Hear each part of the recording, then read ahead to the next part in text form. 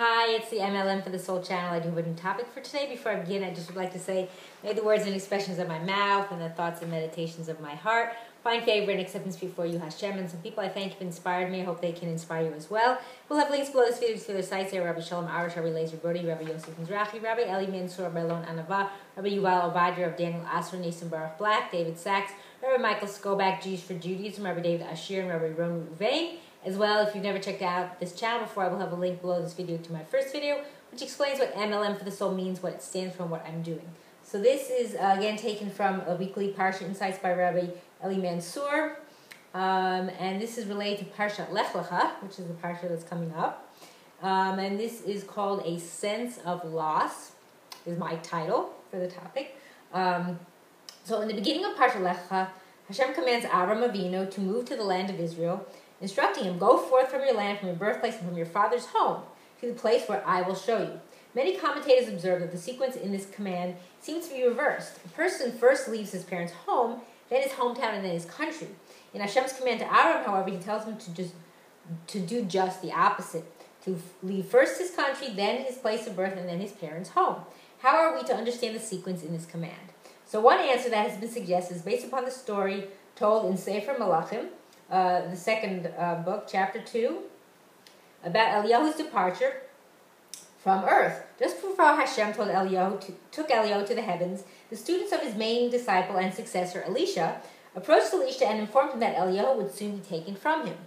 Curiously, they assumed that although they were privy to this information through prophecy, Elisha was not. But Elisha then replied, I too know, implying that there was something novel about his being aware of this information.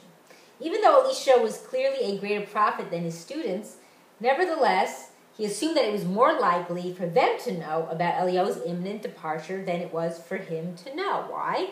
So that's the question. So the Arizal described the impact of a righteous person by way of an analogy to the human heart.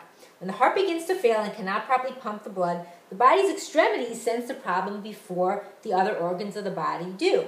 The organs closer to the heart receive their supply of blood until the heart approaches complete dysfunction. Before then, they are not impacted by its deficient operations. The extremities, however, are affected as soon as the heart's functioning begins to decline, as they receive blood only when the heart pumps with its full force. So the same is true of a tzaddik. When a tzaddik begins to depart, it is those who are more distant from him who first experience a sense of loss. They receive inspiration from the tzaddik only when he is, quote, fully operational, so to speak. And thus, once he begins leaving, they are the first ones to feel an effect.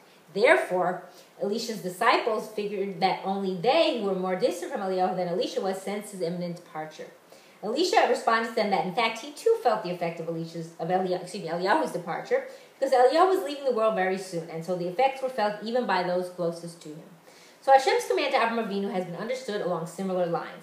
The sequence in this verse is arranged not in the order of Avram's departure, but rather according to the effect of his departure. Avram's departure was first felt by those in the remote areas of his sphere of influence, meaning his fellow countrymen, who did not live near him. Then his absence was felt by his hometown where he lived, and finally was felt by his father's home, his family. Those closest to him felt his impact and influence even as he began making his way to Eretz Yisrael, just as the organs near the heart continue receiving a full supply of blood even after the heart has begun failing. It was those remotest from Avram who sensed his absence first and felt the profound loss of the inspirational influence of the great tzaddik who had been living among them. So now we know that how important a tzaddik is in a community, that how people feel that sense of loss.